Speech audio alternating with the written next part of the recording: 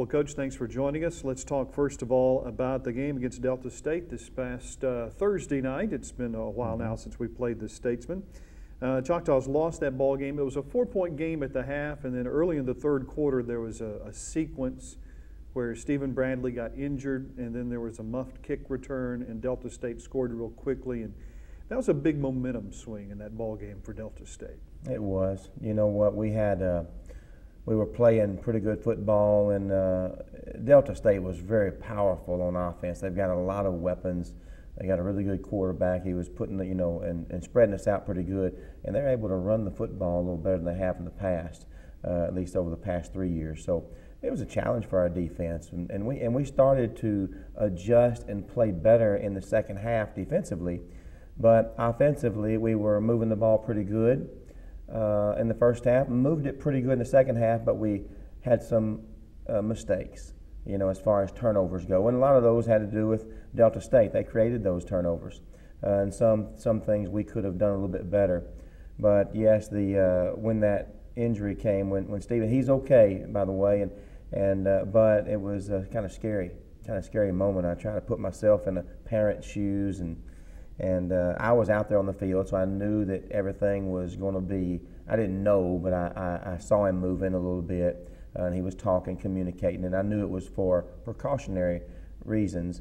But everybody else, even our players on the side, were worried, and it takes a little bit out of the steam they had going. And it showed just a little bit. But we did come up with a stop right then. Then they punted the ball, and we were unfortunate. We dropped the punt and muffed it, and they got it and went on in and scored. But we did come right back and scored again. So it didn't just fall apart immediately, besides the one drop there. But as time went on, it wore on us, and they just started to stretch the lead out.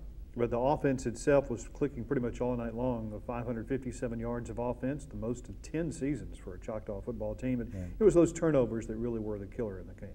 It was, and I think sometimes when the score gets not out of hand, but knowing that you can score fast, and knowing that we had one drive that was one play, and so we wanted to fight to the end. I've been preaching to the guys about playing for 60 minutes. And, if I started to just run the ball and try to not make a mistake, I wouldn't really be living up to that motto. And so we wanted to continue to fight, continue to do what we thought we had to score. And it resulted in a little bit too much for our guys. And we had some turnovers. So that was not good. But we did. We had some yards, which was great to see. But, you want to win the ball game. And I think, that is a big number. We could have had even more if we wouldn't have made some mistakes. And I know we get to evaluate the film, and our players know where we could have capitalized on an open receiver or a missed block, or maybe not a turnover here and there. And we could have had even more yards and more points, which would have made a difference in the game. So it wasn't just about the turnovers. It was some other things too that may have. It would have been a high-scoring game, but that's the way it is sometimes. A couple of miscues notwithstanding from this last ball game. I think Sharon Wright is making some really good decisions at quarterback this year. He's playing smart football, and that's been one of the keys to his success and the team's success. Sharon has been really good. He's, I would say he was a dual threat quarterback. He's able to run the football too. He has good vision when he's running the ball. He moves around a little bit, throws a good ball, and he had one of those interceptions. That was one of his. And out of the 3 against Delta State. But he has done some good things, had some big plays in the throwing game, in the running game, had some big drives where we moved the ball down the field with a minute to go in the last half of the Cumberland game in the fourth quarter. And then right at halftime there at Delta State, we drove down and got points to put it 28-24 right before half, and that was a big drive. He had a lot to do with that. So you know what, he's doing some good things. We're just trying to continue to grow, continue to get better in his senior year. But this is really, he hadn't even played a full year of football at quarterback in college yet. So he's just getting better and better, and he'll also be able to hit some passes that he's missed, and that's tough. Maybe the fans don't see those type of things because they are so just a game of inches, and I think he can come up with that. I know he can. And so we're excited to see him continue to grow and get better as a quarterback. We were talking with Coach Edgar Weiser, our assistant coach, on Monday night's program about the offensive line and their play this year, and they've given him pretty good protection throughout the course of the season, doubt. and he seems really comfortable in the pocket. He does, and we've done a good job. That's what you get when you get well, Coach Weiser and Coach Gray have done a good job with those guys, and they've gotten more confident. But with confidence, that comes with a little bit of experience, and we've had more experience with these players, and that's part of building the program. And so hopefully we'll continue to build on that, in the years to come. But right now we're playing with confidence in an offensive line. When you play in good competition too. I know Delta State was, as good as competition as we'll see on defense, physical, and they can run, and they're talented on defense. So it was good to see us be able to match up with them pretty good on in the trenches. It seems like every conversation you and I have, Marcel Newsom's name comes up because he's doing something big, and he had 290 all-purpose yards on last Thursday night. And it's just hard to deny the talent that he has and what he brings to this football team in terms of his playmaking ability. He is. He's really good, and you know what? He gives good effort, and he doesn't get every ball thrown to him. We're spreading it around pretty good, but he is, really talented. So we're going to try to get it to him in different ways. And we hand the ball off to him once again, and actually handed it to him. He threw a pass, and it wasn't a very good pass, but that was one thing he didn't do as good as I thought he could. But anyway, he runs the ball well. He catches the ball and makes things happen after the catch. We got some other receivers too that can help us, and they have been. When you come up with 557 yards and a productive night, and could have had more. It takes more than just one receiver, but Marcel is definitely a weapon, and I think he helps the other receivers. Our other receivers and slots help him as well because they're weapons as well. They can do some things as well, but Marcel has been more productive this season because probably have more guys that are able to attack a defense, which is good. Speaking of other players trying to complete a pass, we might want to mention that Matthew Turcotte did get a pass completion on a fake punt. That was a well-executed play, wasn't it? Yes, it was. And what's something we saw on film, just as we watched the film throughout the week, and we noticed that they didn't do it every time, but we felt like that when they come to put pressure on the punter, that was going to be something that we could expose a little bit. And it did. It worked out just like planned, and Matthew executed it. In practice, when you do it all the time, it doesn't work, And Matthew, though, did it well as he could. It was the best execution, practice included, when he did that. So it had me a little nervous, but really opened up for us, and Eric did a good job getting that first down. But, those kind of plays, you don't bring them out very often, but those are the kind of plays that can give your team just a little boost of momentum, a little boost of spirit on the sideline. Yeah, they were. Some of them didn't know obviously that was going to happen. They had seen it in practice, but they don't really sit there and listen to my call to see when is this going to happen. But as they watched, I told, of course, my wife. I told her we might fake this thing. I don't know when, but she says, you just don't tell me. I'll be too nervous. Don't tell. And as soon as it happened, she looked at me and saw that. It was really good. It was fun to see that play get executed properly.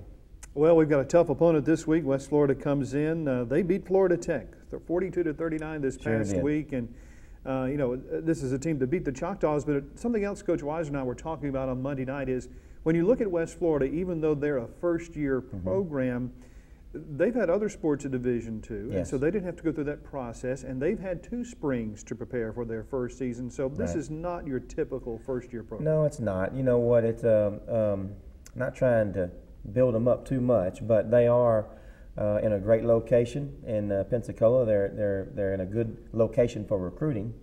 The school is not a private school. It's very affordable. So there's a lot of things that go into play when you start recruiting athletes, and the cost of school is obviously always a concern. That's why each of these Division II schools have scholarships to help with that, but theirs may go a little bit longer. So they have been very successful in some other sports. I know maybe really good in baseball. Absolutely. And so they've been on the Division II radar for a long time. Probably been waiting, when are we going to start football, and chomping at the bit.